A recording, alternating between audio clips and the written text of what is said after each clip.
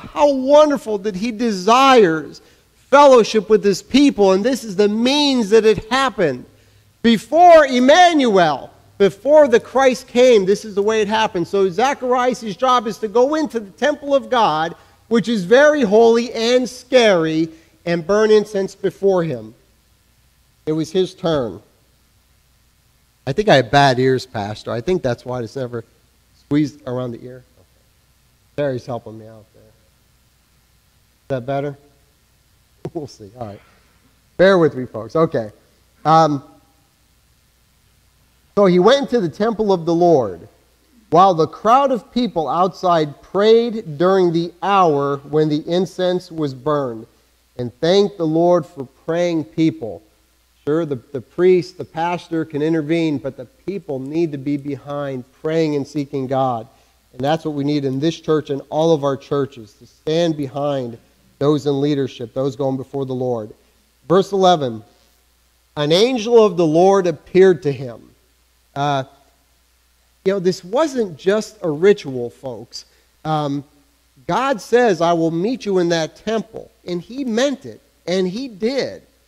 Now, at a time in Israel's history, it got to a point where it was meaningless. God said, you do the rituals, but your heart's not there.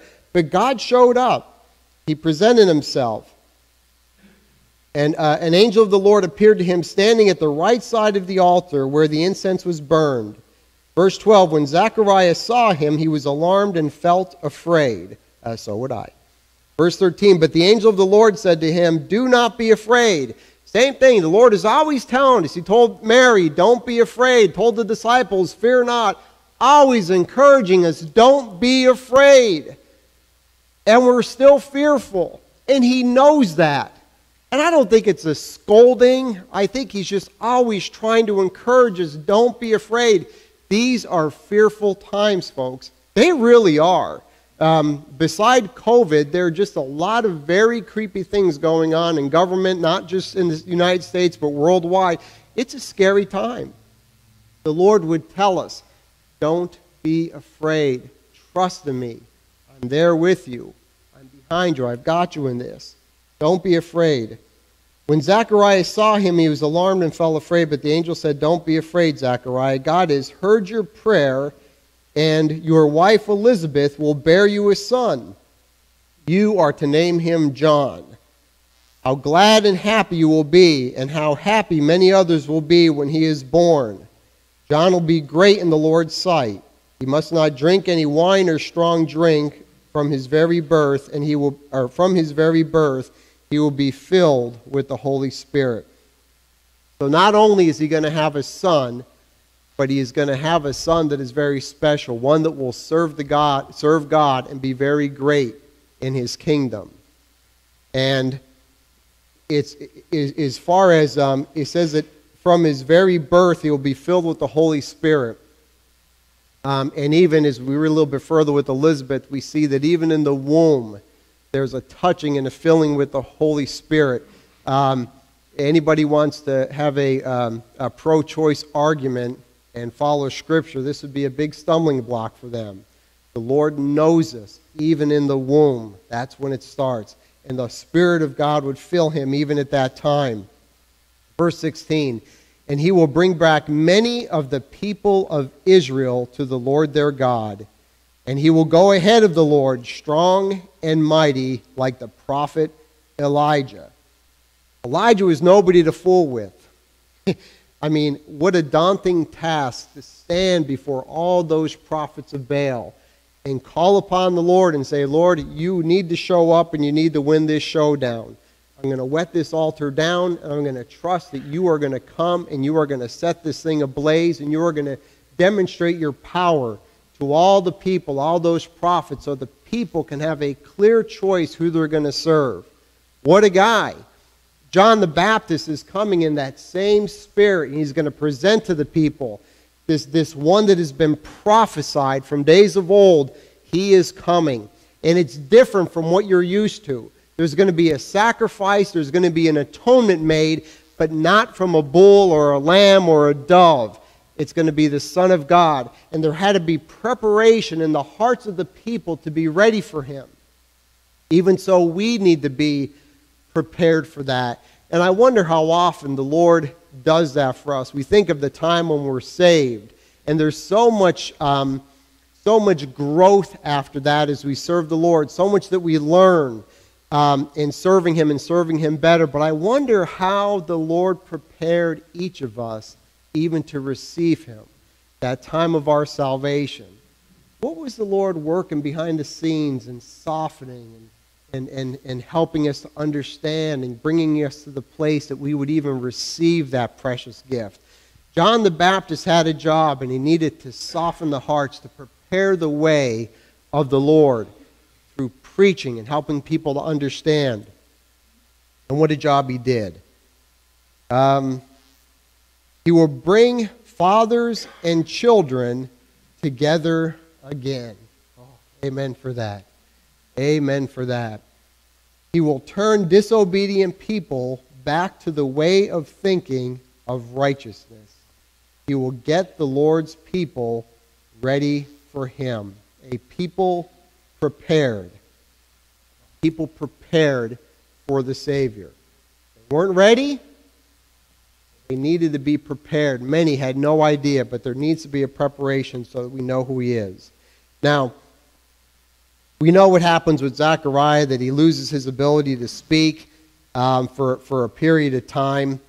But I want to skip down to where Mary goes to visit Elizabeth. We know the angel Gabriel comes to Mary, and I want to pick up in verse 39 of chapter 1. Soon after Mary, in fact, I think the other versions say immediately after or quickly after. In other words, you get the idea that there's an urgency in Mary to go to her cousin Elizabeth. Their family, for one thing, both people that loved and served God, another thing, and she desired that communion with her. She wanted to come and share and explain. Folks, there are people in your family that you can't tell these kind of things to. You're not, there are people, Brandon may have something pressing on his heart where the Lord's revealed something to him. It's not anyone he can go and talk to about that. But when you have that person in Christ that shares that conviction, that knows that love, that is familiar with Him, and not only a Christian, but with that same level of intensity, you can share and talk with that person. There's a fellowship there that is very precious, and she had that with Elizabeth. Not just anybody. But she has to go quick. She's got to get over there and tell her what's happened. So soon after, Mary got ready and hurried off to a town in the hill country of Judea. She went into Zechariah's house and greeted Elizabeth. When Elizabeth heard Mary's greeting, the baby moved within her. Hallelujah. The other versions say that the baby leaped. Again, not born yet, still very much a person. And that spirit was there. Excuse me. Elizabeth was filled with the Holy Spirit. That's wild.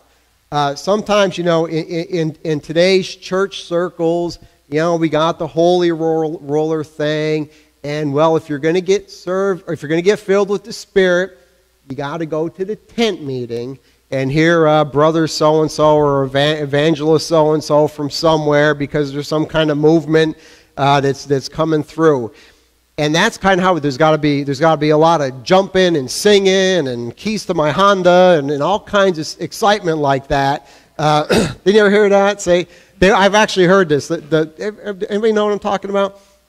The preachers, in trying to stir the people up, they'd come over and they put the Holy Ghost hand on them, and then you got to get the shove.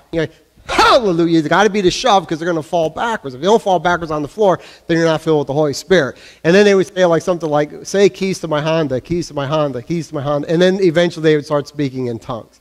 So, the reason I'm pointing that out is because, again, a lot of the church has just gotten a lot of weird with some things. And if you have an experience like that, I'm sorry. I'm not saying that it's totally fake, but I think that man tries to usher in a movement of the Holy Spirit so much. but I think it's the Holy Spirit's decision on when he's going to come, who he's going to fill, and when. And here, Mary just walks in. I mean, think about it, folks, this is wild. If people think you're weird, this is the kind of stuff.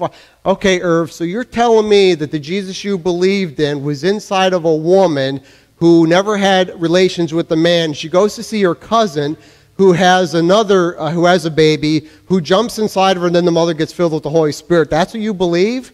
And Irv's like, yeah. And they're like, well, you're weird. And he's like, well, I am weird, but I still believe that. But that's why there's such a vast difference between you and some of your friends that don't know Christ, because it's a crazy truth and a wonderful God that we serve. So here Elizabeth is filled with the Holy Spirit, just at the presence of Christ being there in utero. Wonderful. And when you're filled with the Holy Spirit, you tend to speak things that are of God's heart and that are loaded with truth. So let's see what she says here. She says in a loud voice, Elizabeth does, "You are the most blessed of all women, and blessed is the child you will bear. Why should this great thing happen to me, that my Lord's mother comes to visit me? For as soon as I heard your greeting, the baby within me jumped with gladness. How happy you are to believe that the Lord's message to you will come true." What an affirmation. I mean, after all, you got a teenage girl. She sees an angel. This is some pretty heavy stuff. She goes to visit possibly her favorite cousin, and she in tune is filled with the Holy Spirit. When the Holy Spirit is reigning and dwelling in a people, there's agreement, folks. There is agreement. We were talking about that in Sunday school a couple weeks ago. Paul talks about that. When these things are present, when there's an obedience and a serving and a filling of the Holy Spirit, there is a union with the people of God. And they were in union. Elizabeth was able to say, to affirm what Mary probably needed to hear again, through the Holy Spirit speaking to her. The Lord is setting this whole thing up. Now, we're going to go down here to verse, here we go. We'll pick up in verse 46. Now Mary responds. Mary said, "My heart praises the Lord. My soul is glad because of God, my Savior." And even though if you're not carrying the little Savior around, folks, that is a prayer that we should all have. He is good. We praise Him. Our souls are glad because the stock market is out. Our souls rejoice because Fauci says that the vaccine is ready. Hallelujah! You are filled with praise and adoration because finally I could go to Cheddar's restaurant. No, it's because of our Savior. Folks, I know there are nice things that happen in life, and we ought to thank God for those, and those are fine. But ultimately, that real joy comes from Him. Why should you be happy? Because Christ, your Savior, has come. He has come into this wretched world for us. It's amazing. It is a wonderful, wonderful truth. Verse 48, "For He has remembered me, His lowly servant." Folks, that is if Mary was filled with pride and arrogance, the Lord, she would not have been the lady for the job. It is that humility of heart that the Lord desires within us, that lowliness. He sees that, and that is someone that He could work with, and that is how we need to be. That's our attitude. From now on, all people will call me happy because of the great things the mighty God has done for me. His name is holy. From one generation to another, He shows mercy on those who honor Him. Generation after generation. You see it in the Zaccones, you see it in the Burks, And many of you have families where you see generation after generation serving God faithfully, and God serving them and loving them faithfully. We get some knuckleheads in the family. I'm one of them. God's faithfulness is there, generation to generation. What a heritage we have. You see on Facebook, you see all the piles piled in together. And I was looking the other day, I'm like, hey, there's Brian Etter, what he's doing there. I'm like, oh, that's right, he's married to her daughter. Like, you put it all together, but you see these families together, all knowing God. What a wonderful thing. Verse 41, he has stretched out his mighty arm and scattered the proud with all their plans. He has brought down mighty kings from their thrones and lifted up the lowly. Amen. Again, that pride, that arrogance. I don't care who they are. I don't care if it's Napoleon Bonaparte. I don't care if it's Adolf Hitler. Whoever these great and mighty men are, their kingdoms will fall. They fall. They all have fallen, and they will fall. But the Lord's is a kingdom everlasting. It will never end. His reign will never end. He has filled the hungry with good things. Again, this is Mary. This is the teenage girl that saw the angel, that goes to visit Elizabeth. This is what the Lord, through the Spirit of God, is bringing into her to speak of. He's filled the hungry with good things. He sent the rich away with empty hands. There's nothing wrong with being rich, folks. There's nothing wrong with that at all. But when you start to love and cherish that money or those things, that's where the problem is. And, a lot of times we'll work and work and work to acquire, to build up, and then and ultimately the Lord just through the process of nature or what happens in the world, it's just gone. It's gone, empty-handed. And those folks, those arrogant that thinks they have it all, they end up empty-handed. But yet the hungry are fed, and it's the lowly that are brought up. He has kept a promise he made to our ancestors and has come to the help of his servant Israel.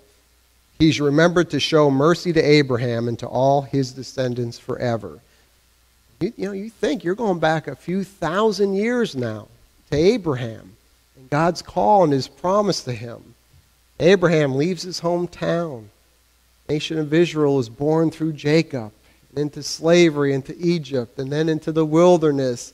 And then as the nation of Israel is formed and all the disobedience, all the enemies, he kept his promise. She's at 2,000 years now.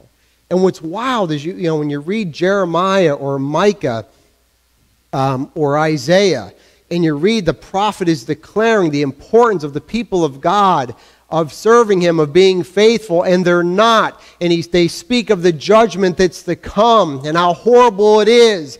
But yet here and there he points out, but there will be a Savior that will come. The Messiah will come. They've been talking about Christ for generations. The Lord just didn't decide at this time, well, I think I'll send my son. He knew. It was part of the plan.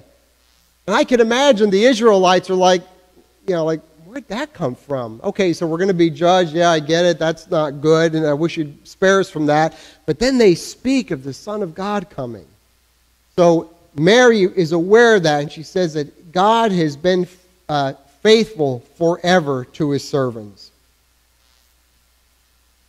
Now, I want to go down, and I want to read, so Zechariah, after the Lord gives him his tongue back, he is able to speak. So I want to hear what this brother has to say, because he prophesies as well. Let's read that together, starting in verse 67. John's father, Zechariah, was filled with the Holy Spirit, and he spoke God's message. Again, the filling of the Holy Spirit, that truth, that insight that God has given him to speak, not just for himself, but for people around him to hear, so that they would be encouraged in the Lord. Because the Lord desires that. He wants us to know that he is with us, that he is faithful, that he loves us. Verse 68. Let us praise the Lord, the God of Israel. The praising thing is pretty common, folks, when the Holy Spirit is within our lives. There is a thankfulness. We enter his gates with thanksgiving. Even during bad times, always being thankful to God. If you're not thankful, I would force it out and thank God anyway. Thank him out loud. Thank him in your prayers. Thank him in the car. Thank him, thank him, thank him. I promise you that I could call you, or Irv can call you, or Linda could call you at any point in your life and tell you 20 things you could be thankful for.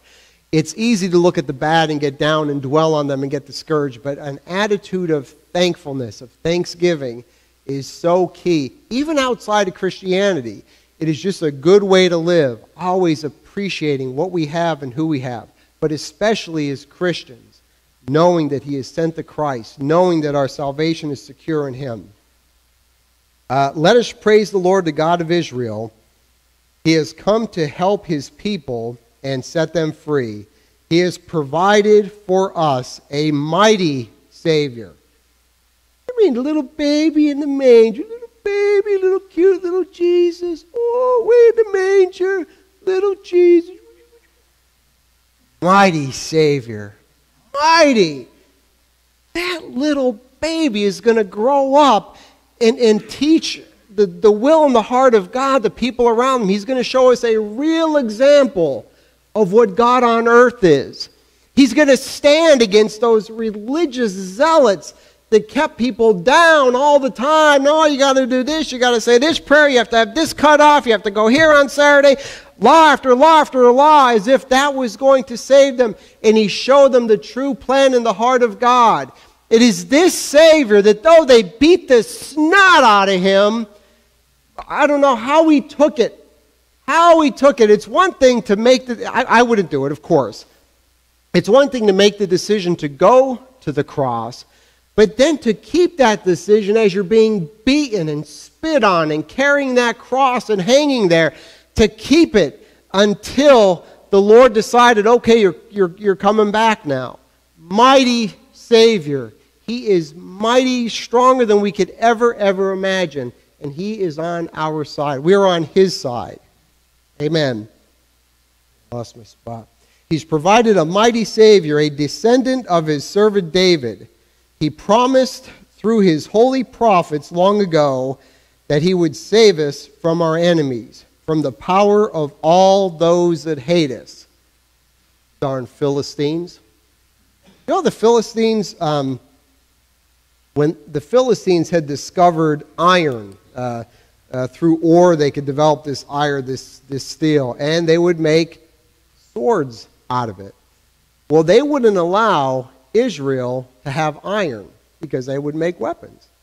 Yeah, so talk about taking your guns.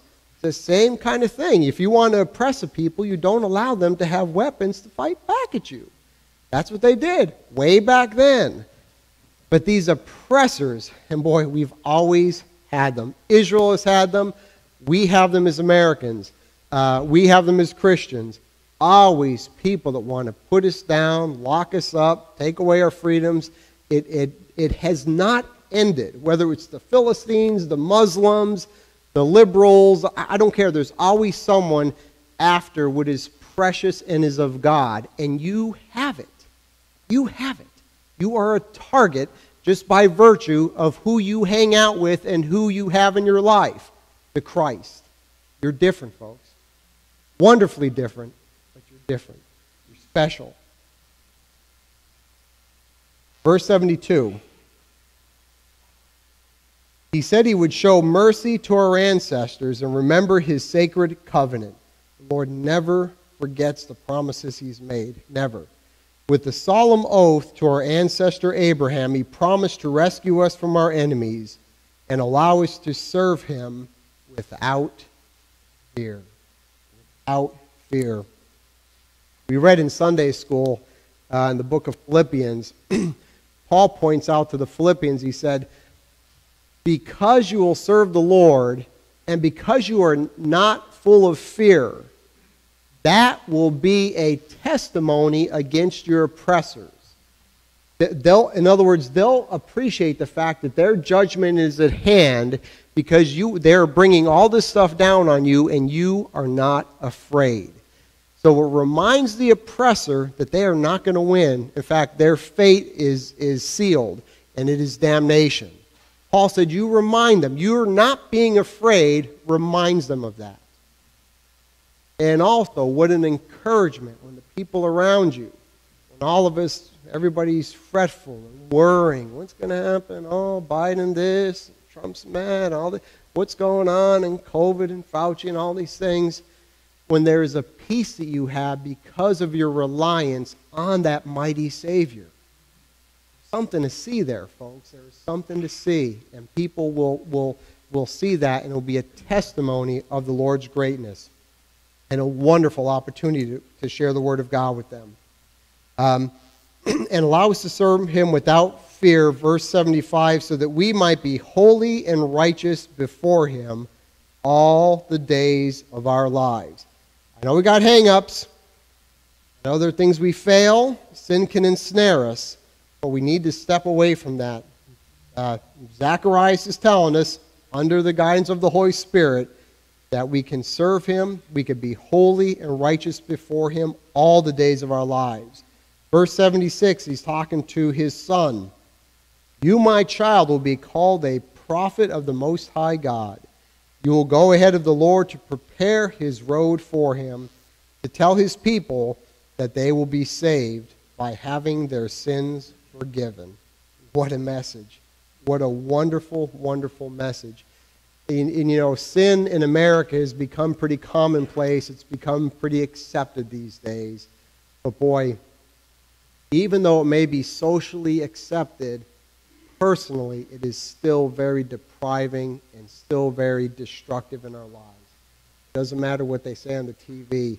It's something that tears us up. It tears up the people around us. It just does. It just by nature, that's what it does. But we can be saved from that, Zacharias, by the Son of God. Verse 78, our God is merciful and tender. Amen. He will cause the bright dawn of salvation to rise on us and to shine from heaven on all those who live in the dark shadow of death. Folks, that's where our address is. 917 Dark Shadow of Death Lane, Grimsley, Tennessee. That's where we live. That shadow of death is before us, but yet the light of heaven is shining down upon us through our Lord, to guide our steps into the path of peace. Verse 80 says, referring to John the Baptist, the child grew and developed in body and in spirit. There's a growth. CJ may grow another foot tall. I don't know. But also in spirit.